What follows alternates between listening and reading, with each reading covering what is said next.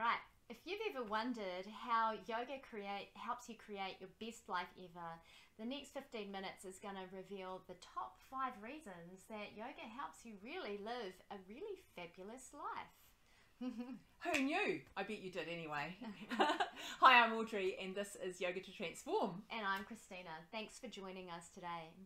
So, should we run through the top 5 things? Yes, top exactly. 5 things. All right. So let's start. Most people think about yoga to do with your body. Don't they just? Yeah, because most of people, like the pictures you see on Instagram, the things that when people talk about yoga, it's about, I can't touch my toes. So it's all about our bodies. Asana. That's right. Doing the physical practice and the poses of yoga. And you know what? That's pretty awesome, and it does bring with it a lot of amazing benefits. So that's tip number 1. You should use yoga and do yoga for your body. Absolutely. It is a really good exercise that completely uses all your muscles. Mm-hmm. Yep. You're bending, you're stretching, you're improving your flexibility, you're improving your stability and your balance. Mm-hmm. So it is a really good practice. But then that's the thing, isn't it? It's a practice. Absolutely. So if you want to have your best life ever, which involves having a body that's mobile and vital and flexible and strong as you age, because I guess that's the thing that when it really counts, then you have to have a regular practice of the physical asana, the physical poses of yoga to gain the benefits. That's right. And different classes of poses have different benefits. So standing poses help you become more grounded and earthy and strong in the legs and stable and support with balance. That's right. Yeah. So then you're going to have the ones that you're lying down with, and so you've got the opportunity to do some twisting and again some stretching, but you're going to be able to use the benefit of the floor and the ground underneath you. Absolutely. You know what, actually, so the twists are really good for massaging your internal organs. So the internal organs help with your vitality and your well-being, and we need them to be as functioning as well as they can be. So that's also some of the seated poses on the floor, isn't it? Correct. Yeah. Absolutely. Yeah. Absolutely. So making sure that you get a good twist in, so that you are rinsing and wringing those internal organs and taking out the stuff that's not needed anymore and bringing in a fresh rush of blood. And then other poses like back bends help with getting energy and moving the blood around the body a lot faster. So these are more than just getting strong and flexible and being able to get up and down off the floor easily as we age. And then of course there's those lovely restorative poses where you might be using the wall, like legs up the wall. That's one of my favourites, and that is really a great restorative pose that you really are supported completely by the floor, but you've got your legs above your heart, above the head, because they're up the wall, and so you've got the opportunity for, while you're resting, the fluids of your body get a chance to just come and resettle back into your torso. Absolutely. So inversions, so you could do the legs up the wall, which is a great inversion, or there's actually just doing a handstand, which is Just pop up into one of those. Exactly. So your body, and here's the thing, like the mobility of your spine and the flexibility of your spine says a lot about how you age and how you kind of move through life as you get older. So with yoga, your spine is kept supple and flexible and strong as well. So there's definitely a lot of benefits. The first benefit, definitely having your best life ever, particularly as you age, is having the physical aspects of yoga. Absolutely. Right. So let's get into something else. Tip number 2.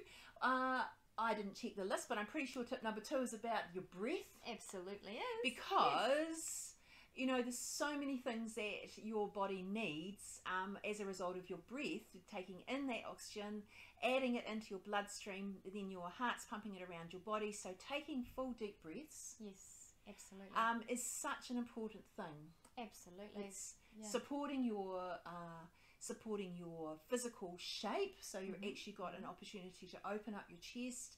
You've got your shoulders in the right position on your back, shoulder blades on your right position. You've got the diaphragm working, so you're actually giving those internal organs a bit of a massage every time you inhale.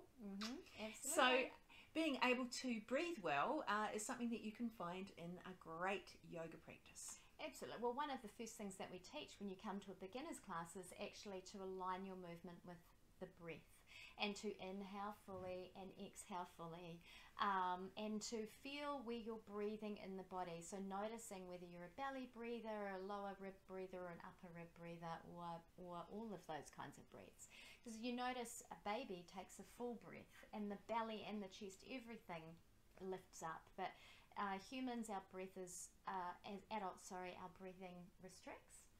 And the other thing is that there's some research that says we only use 10% of our lung capacity. So there's a huge potential for you to take a deeper breath. And in fact, why don't you take the deepest breath that you have taken all day? Do it right now. Why not? Let's do that. And release when you're ready. Great, everybody. Now, and you know that, go on, what were you going to say? Inhaling through your nose. Yep. So we've done a Thankful Thursday on breathing, the book by James Nestor, Breathe. We did a review of that book, and there's so much research about the benefits of breathing through your nose versus breathing through your mouth.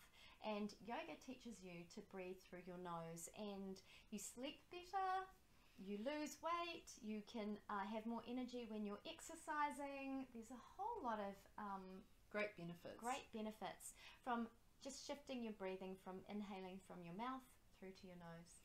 And I was just going to say that through having a deeper breath, which you activate right down into your belly, you're also sending hormones to your brain that say that you're safe and secure. Absolutely. And it can reduce your stress level.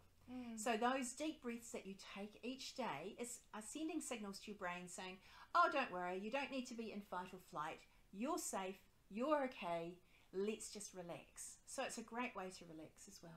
Absolutely. And if you're working in a stressful environment, just take a deep breath. A few deep breaths just helps you ground into what's really happening and feel safe and secure. Absolutely. So then deep breathing brings us onto mindfulness, which is tip number 3. Wonderful. So we're up to tip number 3, which is yoga encourages mindfulness. Now, isn't that a buzzword at the moment, mindfulness? That's right.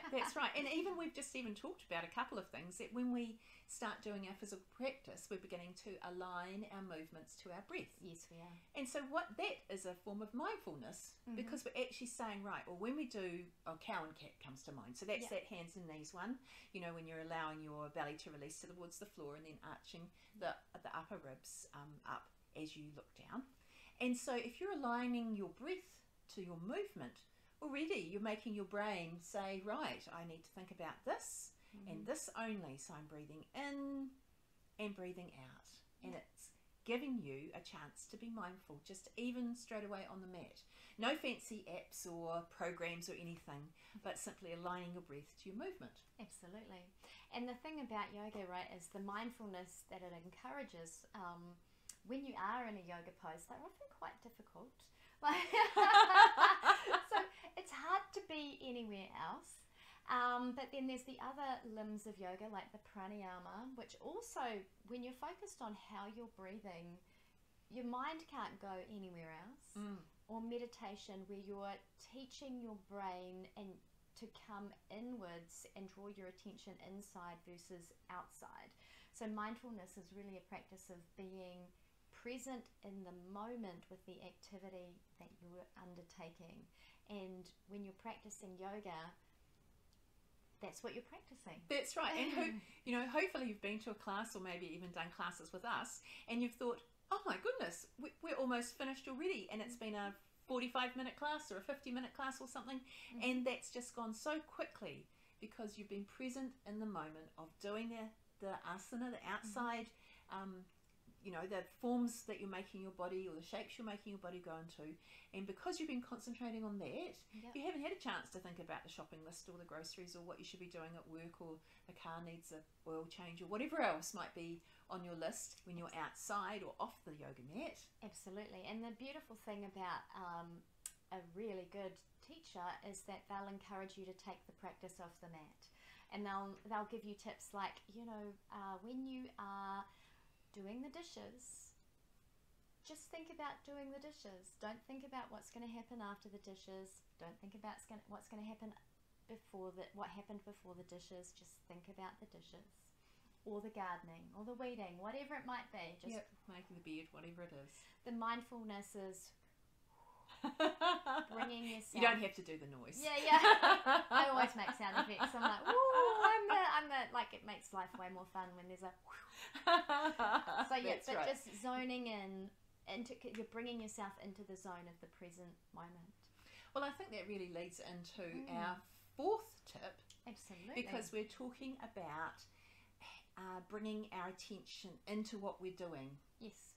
Yeah. Focus on the effort, not the outcome. That's right. So I know in my classes I say to my students that I'd much rather them feel what it feels like on the inside and not worry so much about what it looks like on the outside. Absolutely. So from a physical practice, that's what it's all about. It's an inside out approach. That's the mindfulness piece as well. That's right. And so it's all about it's nothing about the outcome really of whether the pose looks like the Instagram whatever or the photo that you've seen. Yeah. It's all about what is actually happening in the moment. Yeah, and what's optimal for you. And so in the Bhagavad Gita, which is one of the famous yoga texts that we're all asked to study when we become teachers, Krishna says to Arjuna, focus on the action, not the fruit of the action. So let go of the fruit of the action, because what we're really being taught here is let go of your attachment to the outcome. So if I do X, Y will happen. Well, you don't know if Y will happen. Could be Z or A. And it could be far better, or it could be far worse, or it could be who knows, right? But what so much of our suffering comes from the fact that I expect an outcome from my efforts. And the practice is more about just doing the effort for the sheer delight of doing the effort and doing the best that you can and letting go of what you might get from that, because you don't know. Yeah, that's right. And so when you're invited to use a blanket or a strap or a block, or use something in your household that you can use to help you or support you do your yoga practice, grab hold of it if it's something that it feels good to do, because we're not trying to wobble our way into an accident or something. No. Or strain ourselves because we're trying to get down when we should really still be holding onto a chair. So you're making it make sense for you and your body. Absolutely. And you're making it make sense. The next action is the right action for you. Right? And if you just focus on, I'm going to be present fully in taking this action and let go of the outcome, then you'll find that the joy is in the journey, right?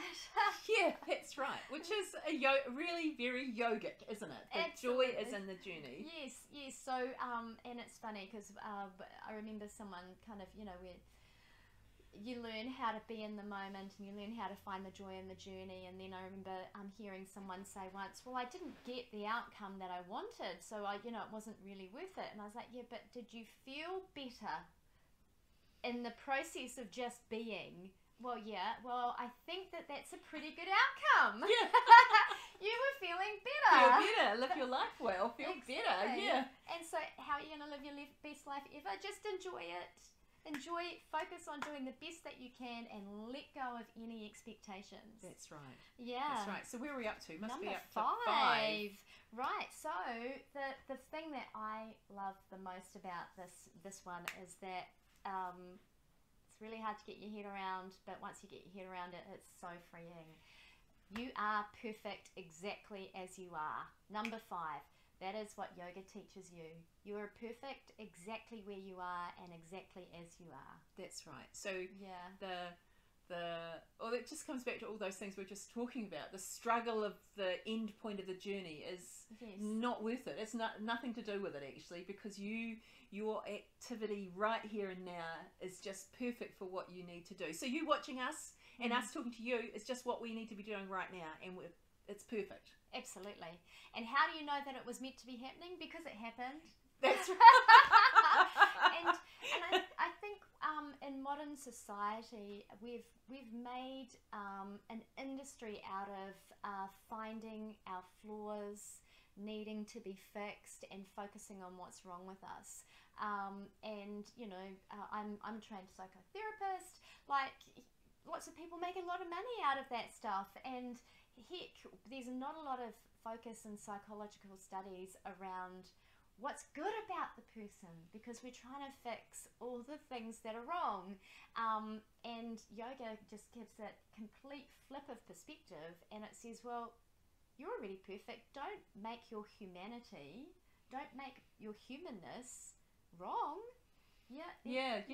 Well, and I think one way that you can really focus in on that is if you've got a gratitude practice. Correct. Because the idea in society in general often is, you know, we'll look at what's wrong and we'll fix it. Yeah. Instead of saying, hey, you know, actually I can find 10 things that were right and I'll be grateful for them. And in fact, the more I look into my life to find the things that I'm grateful for, the more I find. Hey, that's funny, isn't it? What you look for, you find. Absolutely. Oh. Absolutely. And I think like that, learning to embrace the perfection of your own being, and knowing that all the stories of your past, all the stories that are yet to be made, all the mistakes that you've made, all of the mistakes you're going to make. Exactly. Like that's just perfect, right? And nothing about any of that needs to be changed or needs to be shamed or needs to be judged. It just needs to be loved and embraced. And the practice of gratitude, you start seeing what's working, because when you're looking at what's not working, there's an energy that comes with it too. Like, that's life's not so much fun, right? Yeah, that's right. Whereas when you're looking for good things, they turn up as well, because you're noticing them, but then they also turn up. And you know what, the balance of life, which is, let's just put in a bonus tip, right? Oh, I love bonus tips. Why, like, must be up to 6. Yeah, we are. So the bonus thing is that, particularly in the yoga that Audrey and I practice and teach, is that the ground of being is innately good and beautiful, right? Yeah. So when you start training your mind to see that the beauty and the goodness that surrounds you, then your whole life does become way better. That's right, because you're noticing, you're feeling into it, and you're actually, you know, it's influencing the actions you're taking as well. So you are beginning to live a more joyous, grateful life, because those are the things you're noticing, and that's how you're living your life. Absolutely. And then, you know what, if you practice yoga enough and you get on the yoga mat at least 3 times a week, and you focus on breathing deeply and being present and focusing on your effort, not your outcomes, and looking for the good, and embracing yourself exactly as you are, you're going to live your best life ever. Hey, and who doesn't want to do that? Exactly. Here's to living your best life ever. Yes, to it, babe. Woohoo. So, go out and do it. Absolutely. Tell us about it. Yeah, and we have an online yoga studio, so if you want to start jumping in to get some of these practices underway, join the studio, 2 weeks for free, and tell us how your life is starting to get better with every practice. That's right. Yeah. And if you subscribe, like and share, you'll also find that once you've subscribed, there's a whole bunch of other practices and also chats that we do with you, for you, that will help you find those joyous moments in your life as you're doing yoga. Absolutely, because we're all about helping you shift those limiting patterns in your life so that you can live your best life ever. Thanks for joining us. Thank you. Namaste. Namaste.